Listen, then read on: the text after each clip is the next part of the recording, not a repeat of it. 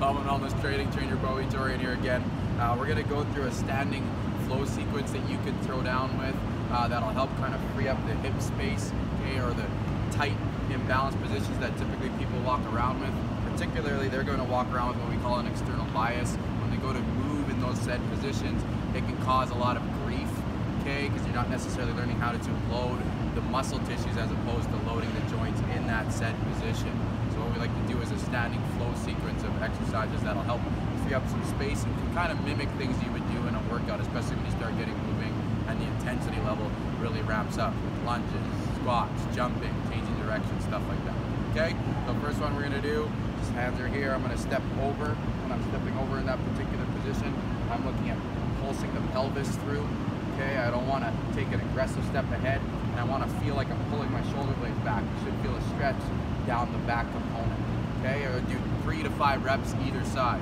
Next one I would throw down on it, my knees are out, cocking my knees out, I'm gonna take a step, spell the letter L with my heels. When I go to drive to this position, what I'm looking out for is this knee. If this knee is collapsing in, I'm not gonna feel the stretch or feel the mobility that I wanna gain or garner from this particular position.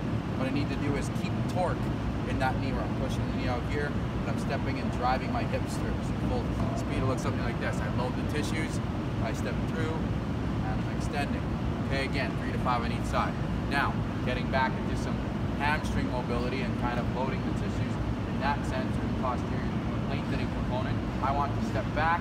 When I go to step back here, I'm reaching for that foot. Now again, if I have an external bias, what can happen is this foot will start to turn out externally. And I want to stay away from that because I'm not really loading the right tissues. Again, I'm just going to load joints and I'll put my spinal column in a bad, weird, fixed position. So I got to be mindful of creating torque or creating hip position first and foremost, as opposed to reacting with external bias. So when I go to take that step, I'm almost pushing my hip out and I'm reaching there. You're going to feel the stretch a lot better that way. Okay? Again, I would do 3 to 5 on each side. Then what I'm going to do is actually add a bit of a rotation where I'm stepping and, as I like to say, filling that gap or that hole that I left behind. Okay, and that's getting more of the external components of the hamstring. Okay, I can also start flowing into some other stuff to help with dorsiflexion and opening up hip space and opening up the core. Again, I need to start with torque or some type of presence or tension that comes from my shoulder blades coming down and back, torque through my knees, my feet are straight ahead, squeezing my glutes. When I go to take a step, I'm driving off the back foot, pushing dorsiflexion as my hip extends through. It helps stretch out all these components that can get quite tight and tacked down from life. Okay, so I'm just stepping through, driving, finishing. Okay. Again, I could do up to 8 to 10 on each side. Okay, another good one is I want to get used to side sequencing or being able to change direction.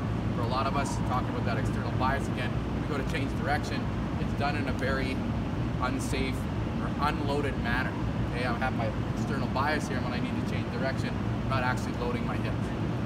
Not to mention, when I'm in that external bias, I'm going to be quite tight down the side fascia line, which helps me with rotation and balance and stuff like that. So it's important that you're adding that into your sequence of warm-ups. Again, this is all about adding torque or adding what I like to call triple loading.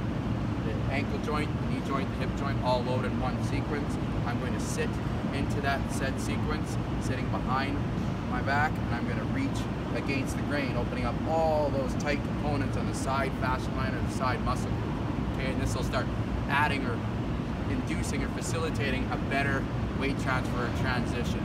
So again, I sit here, I rotate through, pushing through, okay, and I'm extending through.